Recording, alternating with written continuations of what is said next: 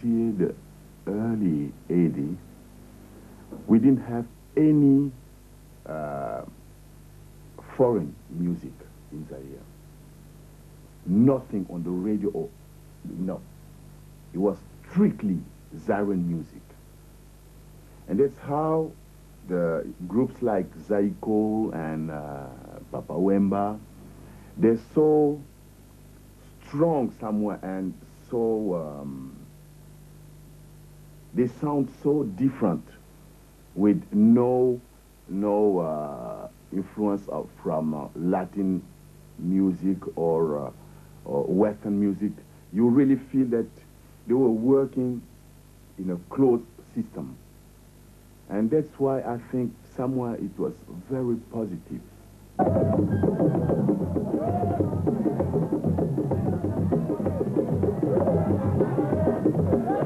Unlike Mao's cultural revolution, Mobutu's did not require townspeople to migrate to the countryside, but it made use of tribal traditions to promote a sense of national unity and cultural pride. And musicians were encouraged to turn to folklore in search of their inspiration. At the same time, Mobutu was consolidating his power by modeling his presidency on the institution of tribal chief.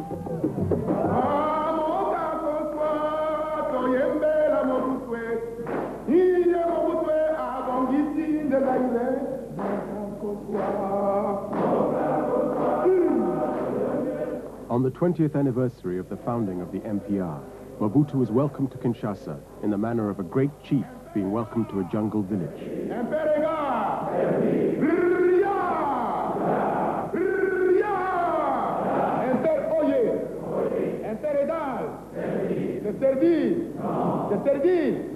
Nous chanterons et danserons l'authenticité.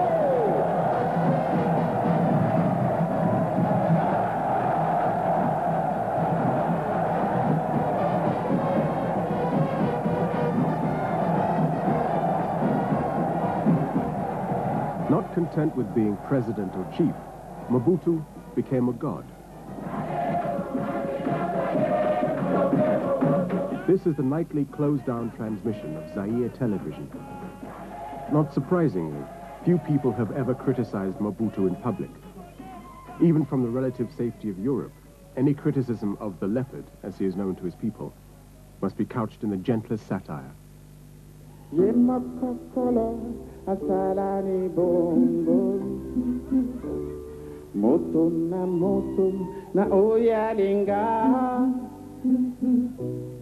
Oyo mona kazare mabe azana oyo ali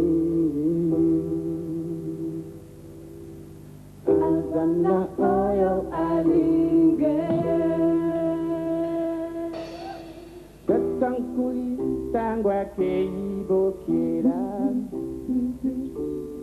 Bisonyo soto kovanganiye Kasi tango hakuzongana nako Kasmanku alingika kai Azana oyo alinge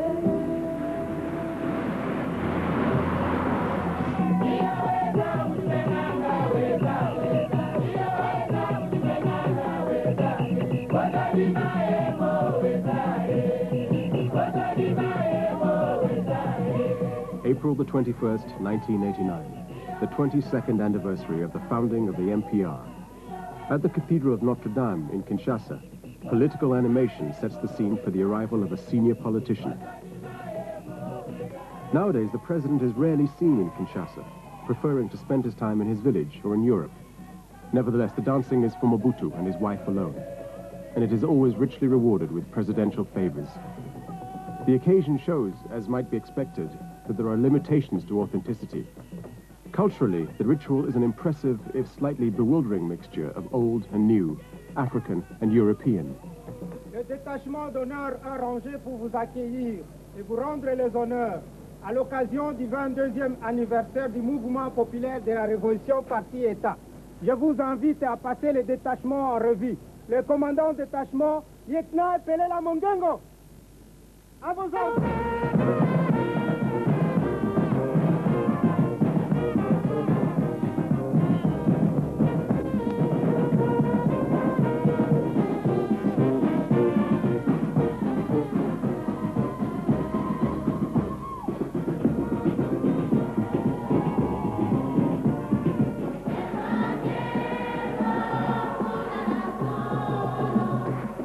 The Catholic Church was outraged by Mobutu's ban on Christian names. But in their efforts to build their congregations, they were soon to devise their own version of authenticity, a mass in Lingala, and traditional music, like that which in former times had been used to summon the ancestor spirits.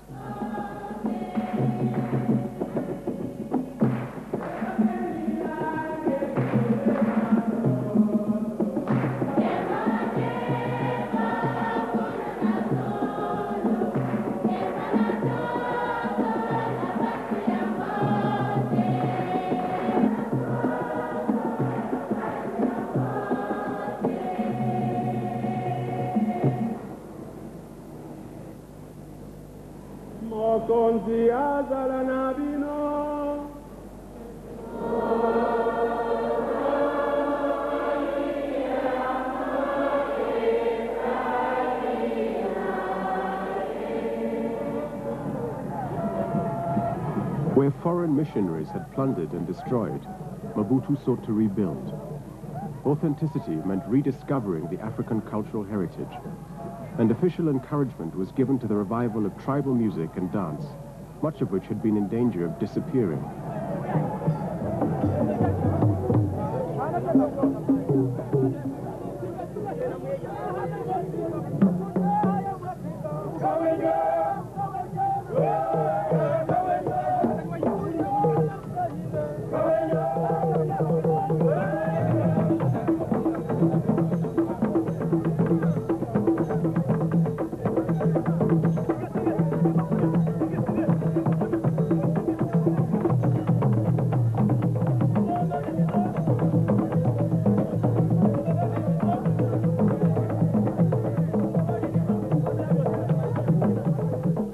They don't think music, they think it's a social game where every member of the tribe has a place of his own, and that's the purpose of the game, to find one's place in the society.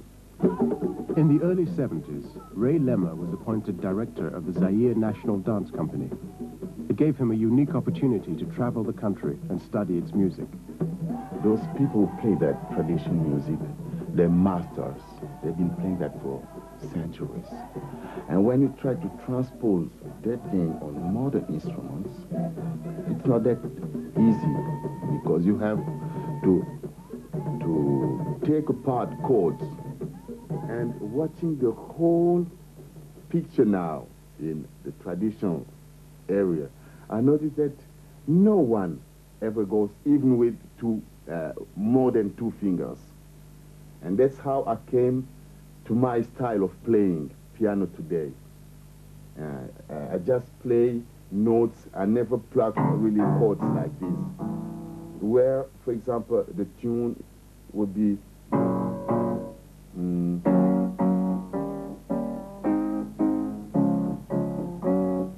this a progression of one of my tunes I play on stage. But I could never play it like this for Zaireans. For Zaireans, I played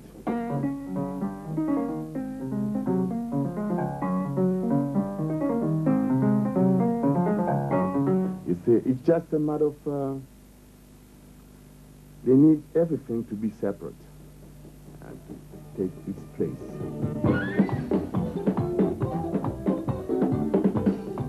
Moni Mambo is a song about a legendary hero adventurer, reincarnated by Ray Lema as the modern jet-setter commuting between Africa and Europe.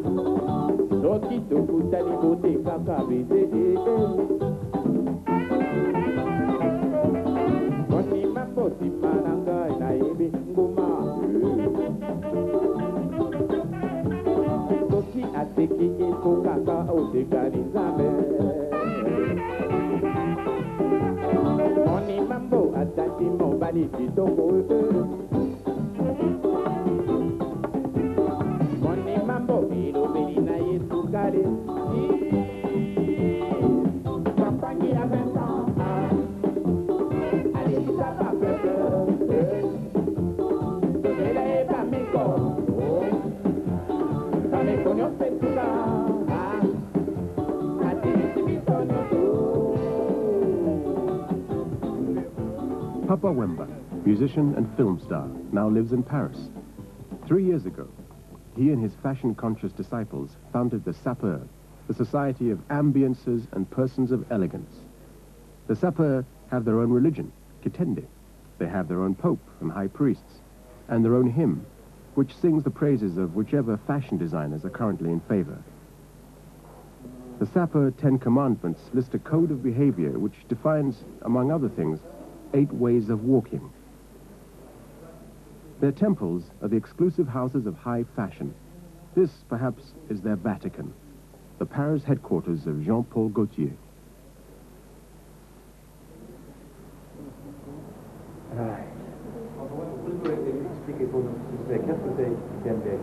Kitende, linge.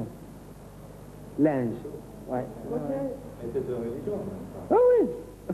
On peut avoir Non, mais il faut aimer tout d'abord. Il faut aimer pour être sapeur, quoi. Quand on n'aime pas, on peut pas, quoi. Il faut l'aimer tout d'abord. Il faut casquer énormément d'argent pour se vêtir, quoi. Faut flasher. Ah ouais, faut flasher, quoi. Ah, ouais. Non, ouais, c'est moi qui ai lancé ces mouvements et la jeunesse zaïroise, congolaise, ivoirienne, patati patata, a suivi, quoi. Parce que je me suis dit, il faudra que je sors un peu de l'ordinaire, parce que tous les chanteurs faisaient pareil, quoi. Pour moi, je me suis dit, il faudra que je trouve un truc qui va flasher tout le monde, quoi, qui va flasher la jeunesse, quoi. J'ai trouvé un look à moi. Et j'ai amené la jeunesse zaïroise à aimer la sape. Quand je dis bien coiffé, bien parfumé, bien rasé et bien habillé, c'est de la pure propreté que je suis en train d'exiger à cette jeunesse, quoi.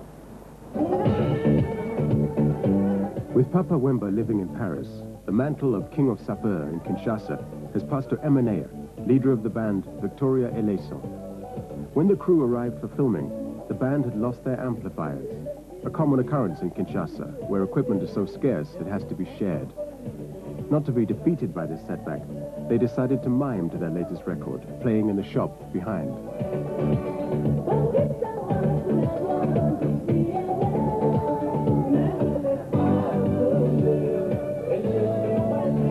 Un sapeur, c'est quelqu'un qui se met debout.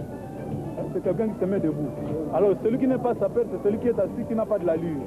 Que nous appelons communément ici un taureau. Un rescapé, un condamné à mort. Bien, est-ce que vous pouvez expliquer assez clairement tout ça? Ça m'a l'air d'un langage d'initié. Moi, personnellement, on m'appelle Titi de Valois, le pape de la sape. Le pape, bon, ma foi, c'est une religion. C'est-à-dire, pour nous, la sape actuellement, on peut définir ça comme un mouvement. C'est-à-dire un mouvement comme le mouvement des Rasta, le mouvement de punk. Alors, ce mouvement est lié à la musique.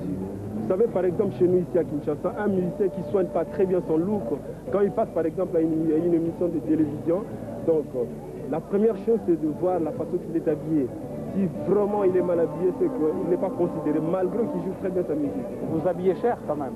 Ma foi, vous savez, quand on est à Paris, ma foi, on a quand même, on a aussi des sous. Hein. Des fois, on fait un petit job par-ci par-là, et puis avec cet argent, on peut s'acheter des trucs qui coûtent un peu cher.